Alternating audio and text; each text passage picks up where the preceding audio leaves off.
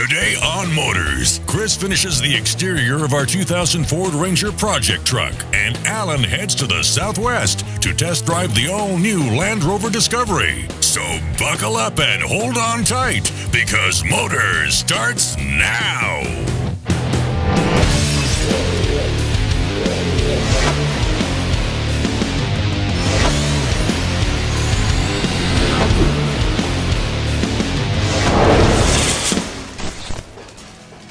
In the last episode of Motorz, you saw the sad shape of this 2000 Ford Ranger pickup and how I started its makeover with a new bed liner and catback exhaust kit. Well, today I'm not holding back because the exterior will be completed. I'm going to show you how to install new wheels and tires, new front and rear bumpers along with a winch, new headlights and new taillights and off-road lights, a new front grille, some fender flares, and even some paint. Well, this episode is so packed, let's get right into it. The aftermarket wheels and 31-inch tires that came with this poor abused Ranger have seen better days. I was eager to change it up. Now we're talking. This 31-inch SS M16 tire from Interco Tire Corporation is the perfect match with this blade-cut Moab 17-inch wheel from Hostile Wheels. This 31-inch Interco SS M16 tire looks aggressive, but what's cool about it is that it's perfect for on and off-road and all seasons. They took the best features from their best performing all-terrain and mud-terrain tires and created this highway-friendly and very quiet tire that has great off-road performance. They call it a hybrid tire because it bridges the gap between the all-terrain and very aggressive off-road tires and has a rugged design that will enhance the appearance of any vehicle, especially our Ranger project truck. The SS M16 is a radial tire and available in sizes 31 to 40 for wheels ranging from 15 to 24 inches. Now for the wheels on this truck, I went with the 17x9 blade cut Moab from Hostile Wheels. They match the aggressiveness of the tires and are perfect for our off-road pickup truck. The black Moab wheels feature angular styling, wide lips, and some chrome accents that go perfectly with the white paint of the Ranger. Now I want to give a huge thanks to not just Interco Tires and Hostile Wheels for helping resurrect the Ranger, but also Manny from Big O Tires in San Diego for mounting and balancing them. For more information on the tires, go to intercotire.com, and for the wheels, go to hostilewheels.com. Now when we return from our break, I'm going to show you how to install some new bumpers.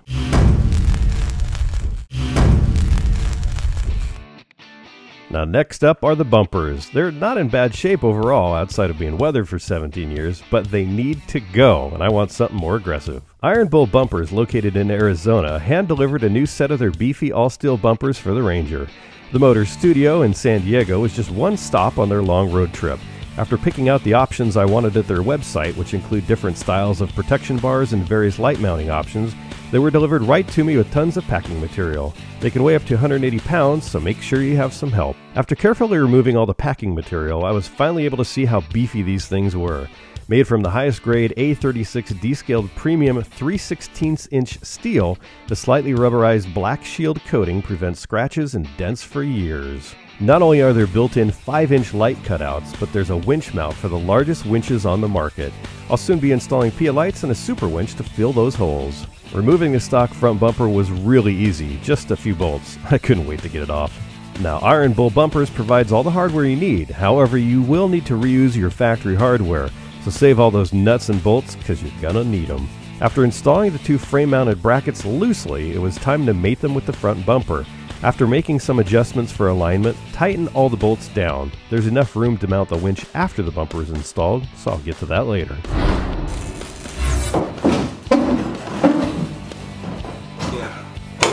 I just love the sound of ripping off old parts, don't you? Now, like the front bumper, the rear was also easy to remove. Check out the difference between the two though. There's just no comparison. Oh yeah, the rear hitch wasn't compatible with the bumpers, so we'll have to figure out another solution later. Installing the two rear brackets is easy, just like the front, reusing the factory hardware. And like the front, I recommend you not tighten them all the way down. Give it some wiggle room until you get the bumper on, then seal the deal.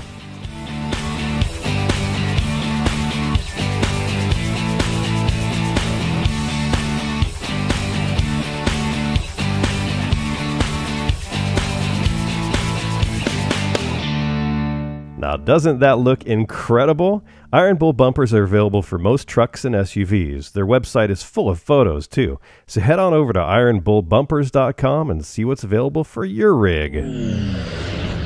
With the aggressive black bumpers, wheels, and tires added, I wanted the truck to look more aggressive too. So I used some spray-on bed liner after taping off the lower third of the truck. It's a simple DIY mod that makes a huge difference on an old truck like this. Plus it was fun to do. This is just the first few coats. You'll see the finished paint job later. Now back up front was a big problem. The headlights were mismatched. One was an HID conversion, the other one wasn't.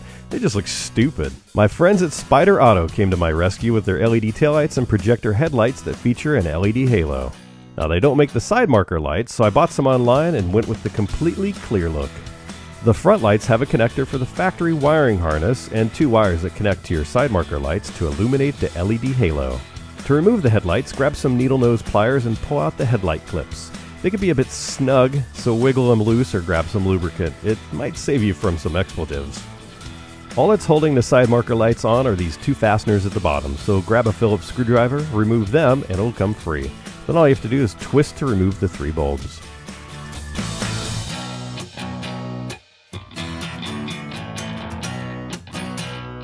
So here's the problem I caused myself by going with a completely clear side marker light assembly.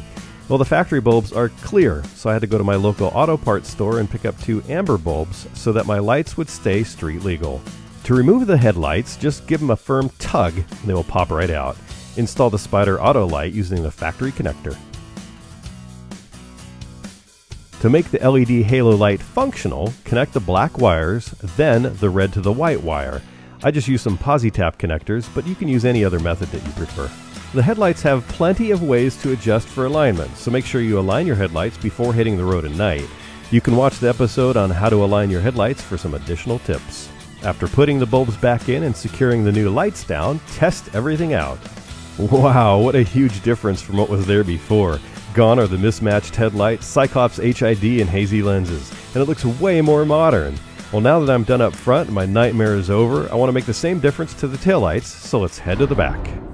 The Spider Auto taillights for the Ranger are modern as well and feature LED brake lights. All that you need is a Phillips screwdriver to install.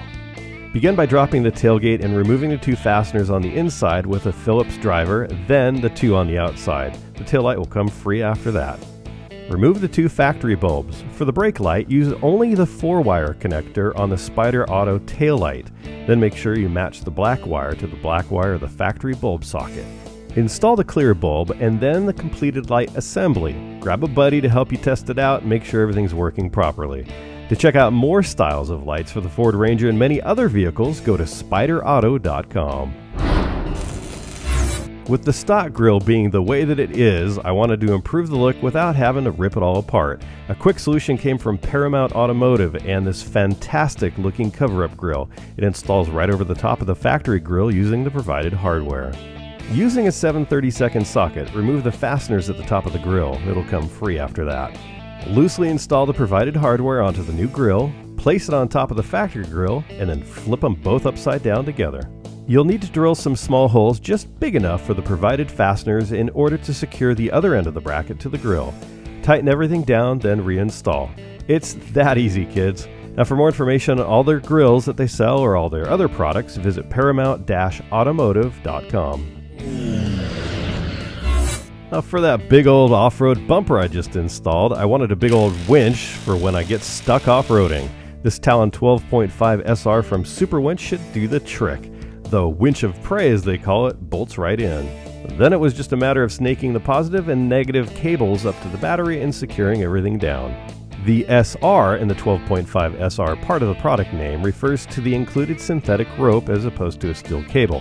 I had to spool that onto the roller, which is a piece of cake. Just make sure you're wearing some gloves so you don't get rope burn. Check out the Talon and all their other winches at superwinch.com. Now for those gaping holes in the front of the Iron Bull bumper and the rear too, I picked up this LP530 3.5-inch LED driving light kit. One set for the front and one for the rear. Now these are super easy to install using the provided hardware and the mounting tabs for the lights on the bumpers.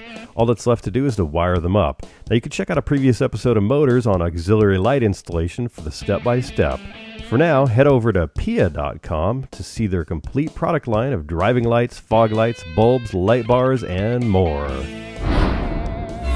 The stock fender flares just weren't aggressive enough, so off they went to be replaced by Bushwhacker pocket-style fender flares, which I also painted with the same bedliner spray. Yeah! The first thing I did was to install the edge trim on all 4 fender flares. Easy. Next, install the provided fastener, washer, and nut on all the flares using a Torx T45 driver. This is just for looks. Align the flare up to the fender well of the truck and mark the holes with a grease pencil. Then install the provided spring clips after placing the black tabs in place. Attach the flare to the truck using the provided hardware and you're good to go. After repeating 3 more times, of course. Bushwhacker makes fender flares for most trucks and SUVs in different styles too. Go to bushwhacker.com to check them all out. After the break, Alan heads to the Southwest to test drive the all-new Land Rover Discovery. So stay tuned. We'll be right back. If it's your car, why not make it your interior? Transform the look, feel, and quality of your interior with Catskin Leather, the world leader in custom automotive interiors. Visit catskin.com today to find out how easy and affordable it is to get a Catskin premium leather interior for your vehicle. Catskin. Express. Transform. Drive. Now this time Alan's out in the crazy off-road playground of southern Utah test driving the new Land Rover Discovery. The landscape is beautiful and so is the new Land Rover. Take it away, Alan.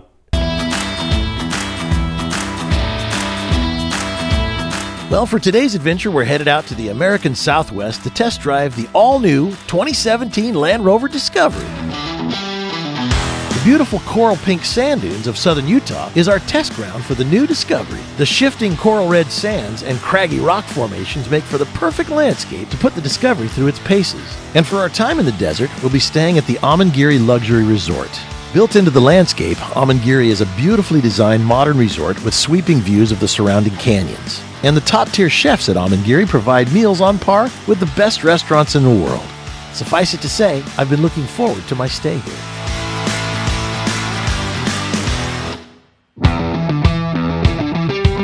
The 2017 Land Rover Discovery launches in the States this summer and will be offered in both 5- and 7-seat configurations. Starting at around $50,000, the Discovery comes with an 8-speed automatic transmission that is paired with either a 3-liter V6 engine with 340 horsepower or a turbo diesel with 258 horsepower, but it has 443 pound-feet of torque. And over the next few days, I'll be taking both for a ride.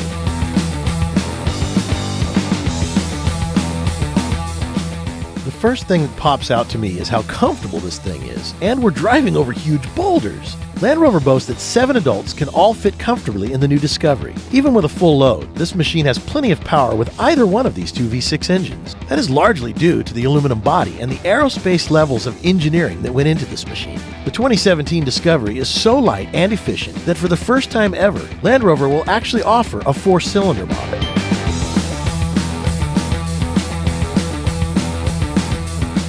So Phil, being the studio director for the exterior design of this new Discovery, the front end, it has a very powerful look to it. Yeah. And I know that the coefficient of drag on this vehicle is amazing. How did you achieve that? Well, it's a huge number of small improvements from 0.4 for the previous vehicle to a CD of 0.33. Wow. To give you an example, these outboard intakes, this is all about taking this fast-flowing air that hits the front of the vehicle, channeling it through the corner of the bumper, and it exits through the wheel arch as effectively an invisible curtain of air over the front tyre. And you know, everywhere you look on the vehicle, there's examples of fine-tuning of aero performance. Around the mirrors, the gap between the mirror and the front glass, that's gone through numerous iterations of tuning the angles between the 2 surfaces. So you get not just an improvement in the coefficient of drag, you get lower wind noise, and the wind noise on this car is terrific actually. This Discovery is handling this wild terrain like, well, a Land Rover. Land Rover has always been the king of off-road vehicles, and they continue that legacy with the new 2017 Discovery. With 11.1 inches of ground clearance and the Discovery's Terrain Response 2 controller that allows the driver to choose throttle, transmission, and traction control settings to best suit their current terrain. It's no surprise that the Discovery showed the coral sands who's boss. Land Rover wanted this SUV to be more than just an off-road beast. Alex Heslop, chief engineer of the 2017 Discovery, had the unenviable task of making this not only a world-class off-road vehicle, but also a versatile family car.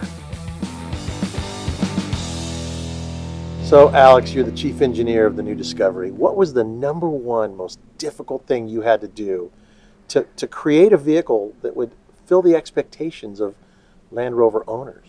We said we wanted to create the world's most capable, because it's a Land Rover, and versatile, because it's a Discovery SUV. It took me personally and the team around us quite a while to get our heads around what did that versatility mean. And it came through watching people through market research use LR4 and use some of the premium competitors, so the Q7s, the X5s, XC90s. And what we started to see is that people that bought these cars have families, they have lots of activities, and they want to be able to carry lots of people and lots of things in comfort. First and foremost, we, through the research on LR4, found that people didn't know how to use those seats. They were too complicated. And so was born the intelligent seat fold system. Something that means that you can reconfigure the car from a load lugger to a 7-seat car in around 14 seconds, 21 different configurations of seats, and so starts to come through the versatility in the seating. Discovery is a renowned tow car. We wanted to continue that with the new generation. We said we wanted to make this car the only premium SUV that can carry or tow the maximum weight in any market. So for the US, that's £8,000. For rest of the world, that's 3.5 tons, and this car can do that. And so that was born as well, to really make this a nice family car. My few days with this Discovery have made one thing perfectly clear. This vehicle can take almost any terrain that you can throw at it. Whether it's sand, rocks, streams, it doesn't matter. But it also has to be a family-friendly SUV on par with all of the top luxury vehicles currently on the market.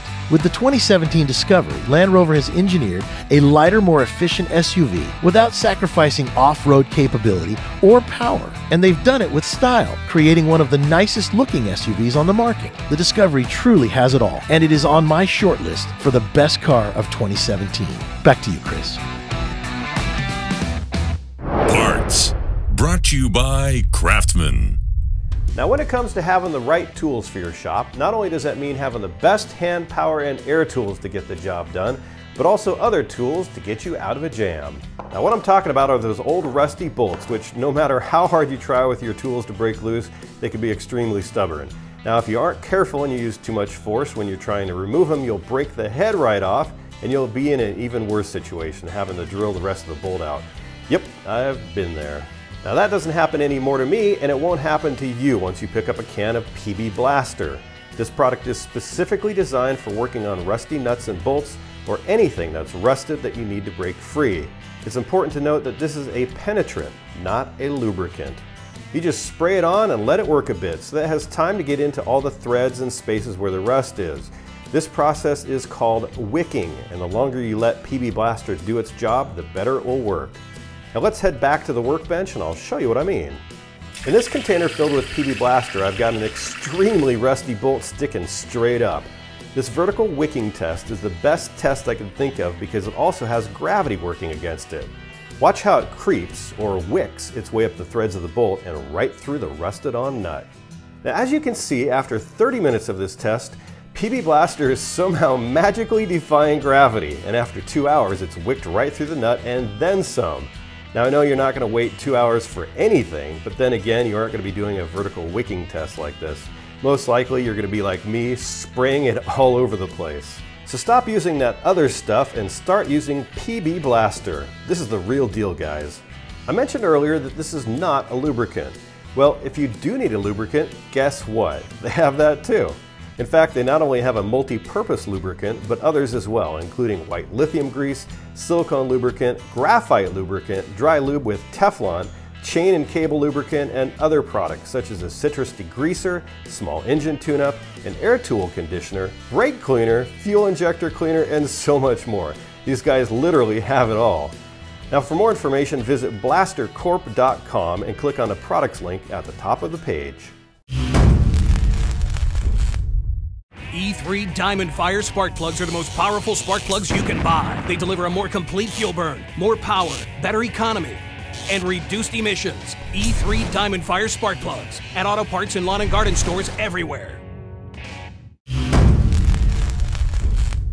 Letters, brought to you by E3 Spark Plugs, born to burn. Hey, welcome to Letters. Now this episode is so jam-packed, let's get right to a question. But first, I gotta give a huge thumbs up for this really cool Ford shop shirt from Genuine Hot Rod Hardware. Thanks, guys. Now this letter comes from Tyler Ross. Hi Chris, thanks for listening. I have a 1982 GMC 4x4 and I want to replace the shocks. Which shocks are the best to use? Well, Tyler, first I want to thank you for being my first audio letter. I encourage everyone else to send one in because it makes the letters segment a little bit more personable. You can go to motorz.tv/letters to learn how to do it. You can also send your letter in video format as well so everyone can see you asking your question and you can be on TV too. Now back to Tyler's question about shocks for an 82 GMC 4x4. I did some research and found that there's quite a bit of options out there for you, which is probably why you asked me. Well, based on my personal experience with several of the brands that I found, here is my recommendation. It's the M95 Performance Monotube shock from Skyjacker. It's very similar to what I have on my truck right now. This is a higher end shock that's a little bit more expensive than the cheapos, you know the ones I'm talking about. But the saying does hold true. You get what you pay for, and if you don't want to keep replacing your shocks every few years, take my suggestion. I've also done something for you since I am a huge Amazon Prime junkie. I've created a direct link to the Amazon product page just for you. You can go visit our site at motorz.tv, find this episode, and click the link on the page, or go to this link, it's easy to remember too, motorz.tv/Tyler Ross.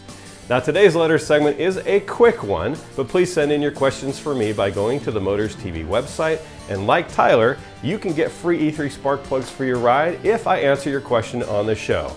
Now to learn more about its Diamond Fire technology or to see if they're available for your ride, just visit e3sparkplugs.com. Now that the exterior of this 2000 Ford Ranger project vehicle is complete with an exhaust, bedliner, bumpers, winch, lights, grille, new wheels and tires, fender flares, and even some rattle can, it really looks incredible.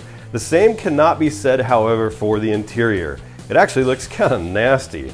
So coming up in the next episode of Motorz is part 3 and the completion of the Ranger. I'm going to start it off by getting rid of the grime and then do a little bit of cover-up. Now to learn more about all the products featured in this episode, or to watch all previous episodes, just visit our website. I'll catch you next time on Motorz.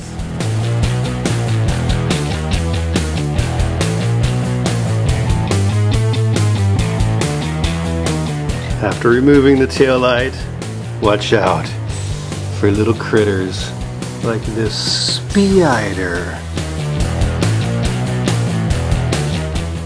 What's he doing? What are you doing, Spider-Man? Ooh, he's a fat boy.